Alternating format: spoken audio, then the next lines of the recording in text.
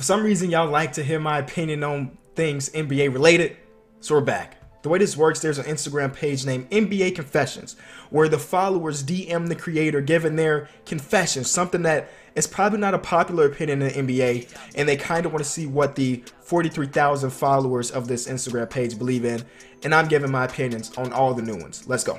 If Allen Iverson had won 3 or more rings, he would be better than Kobe. What type of nonsense is this? And Allen Iverson has a special place in my heart. When I first started watching basketball, the first game I've ever watched was between Allen Iverson 76ers and my Chicago Bulls. So he has a special place in my heart because he's one of the reasons why I love basketball. But giving rings to a player does not make them better than someone else. Kobe Bryant is the second best shooting guard of all time. You can argue where he goes on the all-time list, but he is definitely the second best shooting guard behind, of course, Michael Jordan. Allen Iverson, believe it or not, he had the opportunities to win rings. When he left Detroit, he went to Memphis, right? And he only played 3 games in Memphis because he did not like not having a spotlight. He was coming off the bench in those 3 games. And in just 3 games, he decided coming off the bench wasn't for me. He retired after that season. He wanted to be in the spotlight, which is fine. Some people are just like that. But if he takes that bench role, maybe not in Memphis, but another team could have scooped them up, a contender.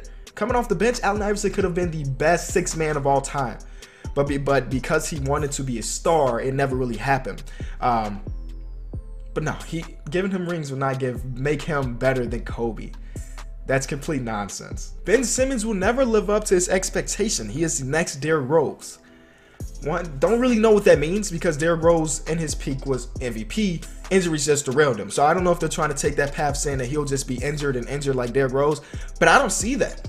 He's had the one injury, and it happened again. It wasn't healing right, whatever.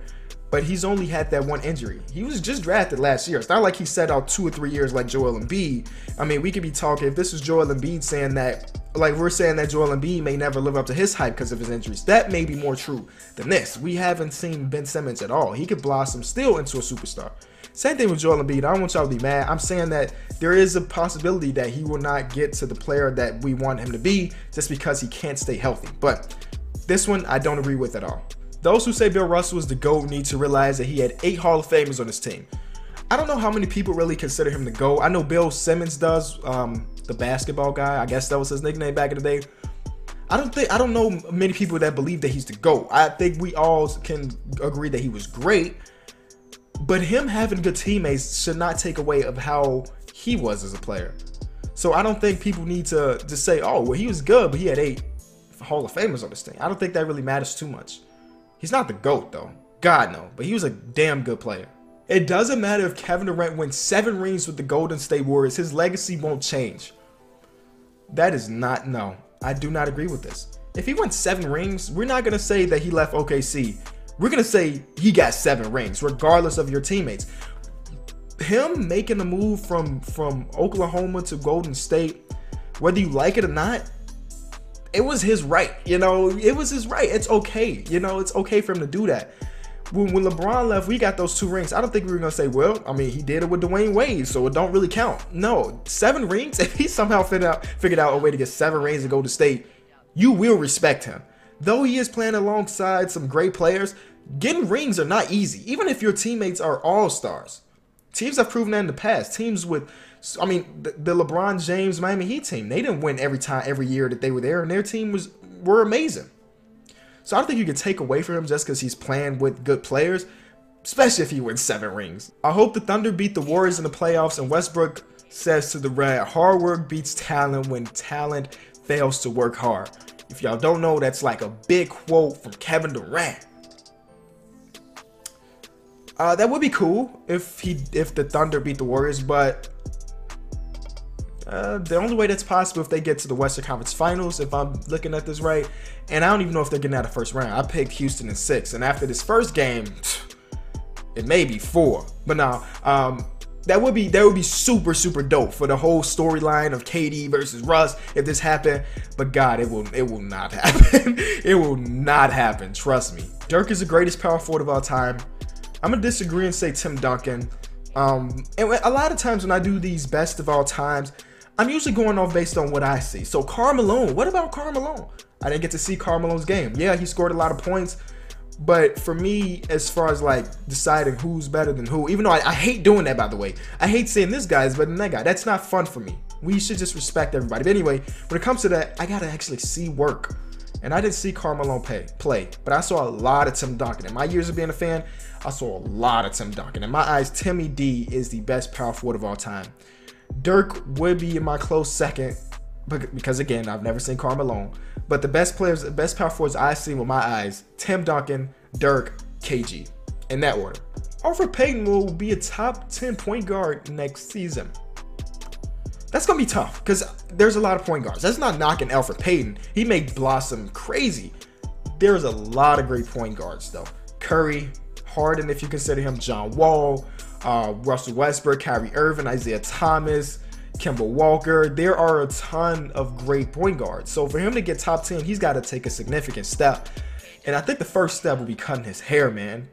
I know it's like him, but somebody over at Reddit made this entire post of why he thinks that Elfrid Payton's hair is making his jump shot bad. And it makes a lot of sense. If I can find it, I'll put it in the description if you want to see or if you want to read that, because it's very, very interesting. But I'm going to disagree with this one just because there are just too many great point guards ahead of him. The 2009 draft class is one of the greatest of all time. When I see stuff like one of the greatest, I'm thinking top 3, okay? So here, I pulled up everybody that got drafted that year. Blake Griffin went first. James Harden went third. Steph Curry 7th. DeMar DeRozan 9th. Drew Holiday, Jeff Teague. And those are pretty much the headliners of this draft. You also got, I think I just saw Patrick Beverly on this list. But those are the headliners. Do I see that being one of the best of all time? No. They did just produce some great players. But in my eyes, this draft class was significantly better. LeBron, Carmelo, Bosh, Wade, Chris Kaman, he was an all-star. David West, Josh Howard, Mo Williams, even Kyle Korver. Like, this was the best draft class of all time in my eyes, and I think it was 1984 draft class or 85, one of the 2 years had the best. Hakeem Olajuwon, Michael Jordan, Charles Barkley, Alvin. Yeah, this is this is the one, boys. John Stockton. So I would go 1, 2, maybe 3. I'm trying to think of another year where I think was better. Let's look at the comments. 96, yes, 1996 draft class, the year I was born. This draft class was really decent, right? AI, Sharif Abdul-Rahim, Stephon Marbury, Ray Allen, Antoine Walker, Kobe, Page, Steve Nash. Yes, oh my God. So the 09 draft class does not stand a chance against the 2003, 1984, and 1996. We're going to end it there, boys. Thank y'all so much for watching. These opinion videos are fun to make, but of course, they're opinions. In the comment section below, let me know your opinions. What do you disagree with me on? And what do you agree with me on? If you enjoyed the video, leave it a like. If y'all watched yesterday's video, thank you. That hit like an all-time high in likes in one day. So thank y'all so much. I'll be bringing more of that in the future. But for this video, it's over. I'll see y'all tomorrow.